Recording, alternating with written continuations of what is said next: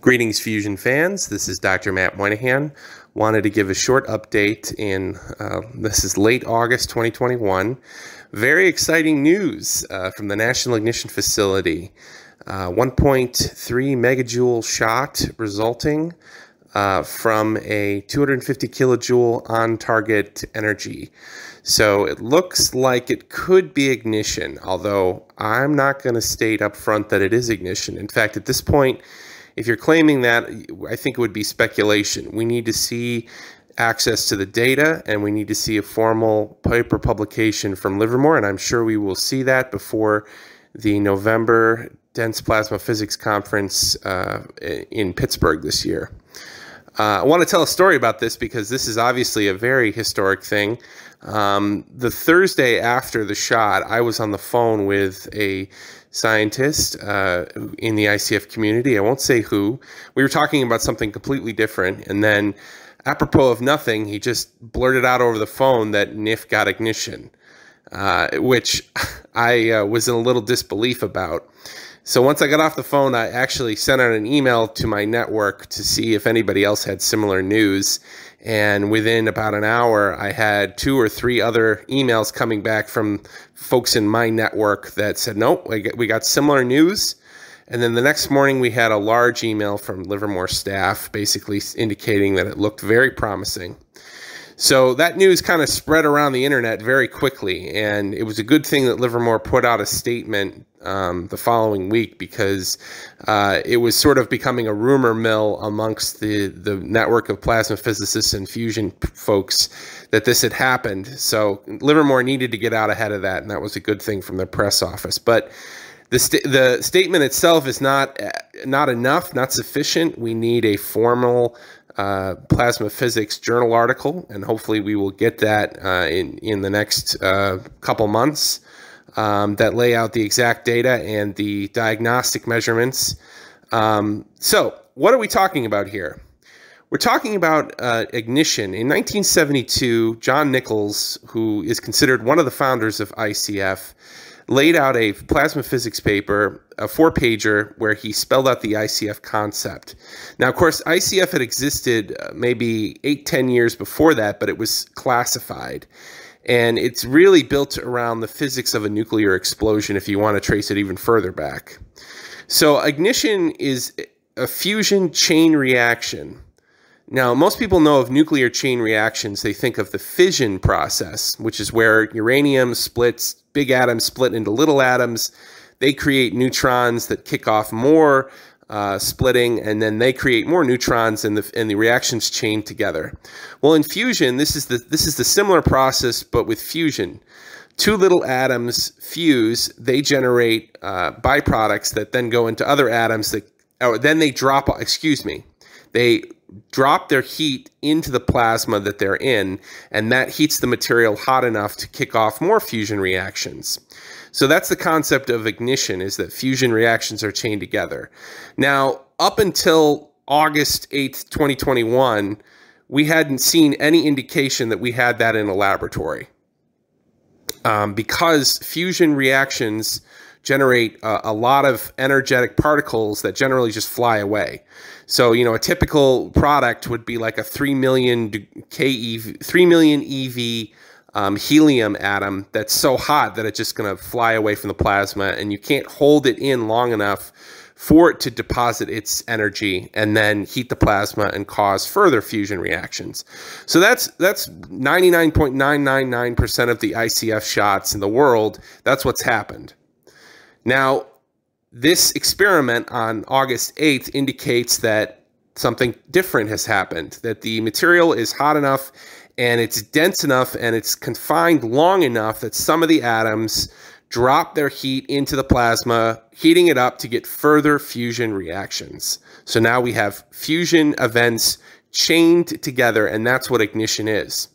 And that's why the energy output suddenly jumps so significantly. Now, this 1.3 megajoule, it indicates an 8-fold increase in the previous record. So an 8-fold increase in previous output. And that's the exciting news that we're talking about here. So how would you prove that you had ignition occurring? Well, you'd look for neutrons that were present longer than normal. Because every time you do a fusion reaction, you make energetic neutrons, at least with the fuels that they use at NIF. Not all fuels do neutrons. But the fuels they use at NIF, deuterium, deuterium, or deuterium-tritium, make neutrons. So in this case, what you'd be looking for is neutrons that hang out longer than normal. And the physics of NIF implosion, it's 200 billionths of a second for everything, start to finish. And then the specific physics are measured in like the hundreds of picoseconds. So you might have several hundred picoseconds for the laser beam to convert to X-rays. And then you have another period of hundreds of picoseconds where the X-rays impact the central target and create the shock wave that squeezes the material together. So this is inertial confinement, which is compression by shock wave. So you have basically a laser beam hitting the surface of an ice, explosion outward, equal and opposite compression wave inward, Newton's third law, and you have a compression wave that compresses the material. So your diagnostics would pick up an initial wave of neutrons, but then what you should see is follow-on neutrons that are coming from secondary fusion reactions. So that's the kind of data that I would be looking for in a paper from Livermore that would demonstrate ignition. I would look for other things. There's X-rays that come off a hot fusing plasma. So if you saw secondary X-rays, that would be another indication that fusion had occurred. So Livermore has diagnostics for all this stuff. It's all pinhole cameras because the shock wave off of a imploding ICF target is so crazy that you want to have pinhole cameras to draw in the material so you block most of the detector. But there's also other indications. They have essentially, you can consider them sort of cardstock or plates where neutrons penetrate the plates, and there's a whole series of them, and as they go through, you get a sort of time-lapse look at what happens as the threat coming off the ICF implosion penetrates different layers of the cardstock or detector layers. So there's a lot of different diagnostics. Those are the data that I would want to see. Either way, this is a very exciting result. I think for the fusion community, it kind of changes the landscape a little bit. I would say that it's a win for large government programs. Clearly, ITER's going to win coming out of this because it shows that when the government puts tons and tons of money behind something, they actually do deliver. The scientists can deliver on the promises that were made to get the funding in the first place. So, for me personally, I was coming through the ICF program in 2006 to 2012. About that time, NIF was it was the run up to NIF, and NIF was the big, exciting story in the ICF community. And we were all very disappointed when we didn't meet the congressionally mandated deadline for ignition. And here we are, 9 years later, and we've got ignition now, or what looks to be like ignition. Should hold my tongue until we see the data. That's exciting. It's a win for government programs.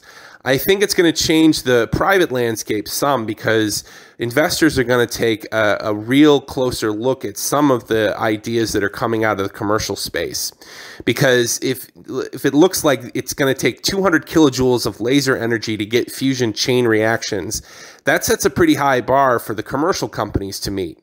So I think some of the companies are gonna be squashed because of that, because the technical barriers to ignition are now going to look a lot higher and harder to reach, and so investors are going to be, I think, like practically more skeptical of the pitches that they get.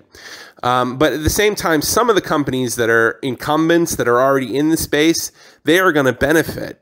Because fusion generally is going to get a lot more interest. This is worldwide news.